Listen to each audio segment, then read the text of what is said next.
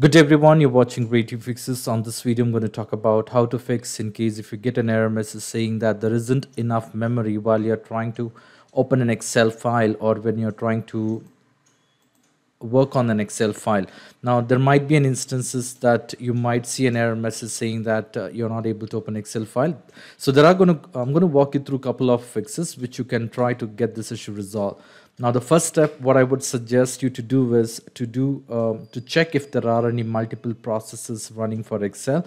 So to do that, you can open the Task Manager by pressing Control Shift Escape, which will open up the Task Manager. In case if the task manager shows few details, what you can do is you can click on more details, directly go to the details window and check for the excel.exe processes under this section. You can do a right click and click on end task. If there are any multiple excel.exe, you will have to follow the same process for all the excel.exe. Once this is done, then you can try to open the Excel file which you were trying to open and see if that works.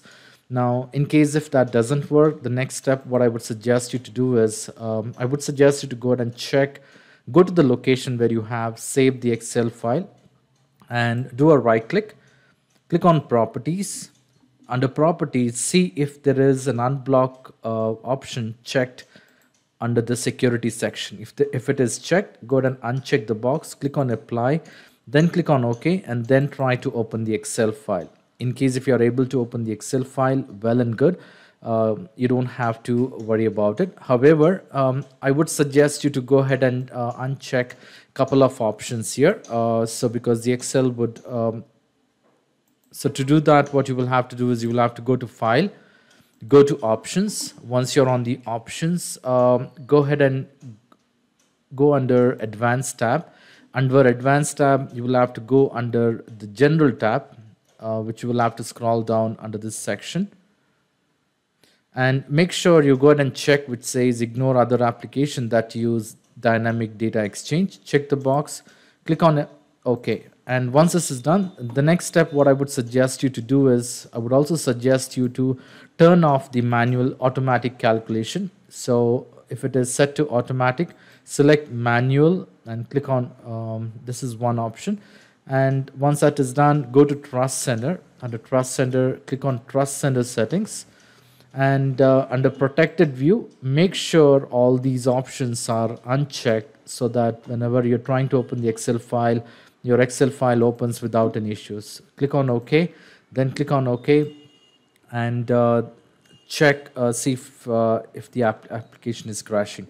Now, in spite of trying all this, if you're still facing a problem, there's another step. What I would suggest you to do is go under Formula section, and under calculation type, make sure this has been set to manual so that if there are any manual formula, if there are any formulas, those formulas would be manually calculated. So you can, if these check boxes are checked to manual, you will have to click on calculate now in case if you have to calculate any formulas. So these are the options which you can try to get this issue resolved. Now, the last tip, what I would also suggest you to do is to check the file size of the Excel file which you're working on. In case if the file size is too large, I would suggest you to split the file into two parts and then start working on it. So in case if there are file size is too large, you might face the same problem. So I hope this video was useful. In case if you like this video, please make sure to hit the like button and do not forget to subscribe to my channel. Thank you. Have a great day.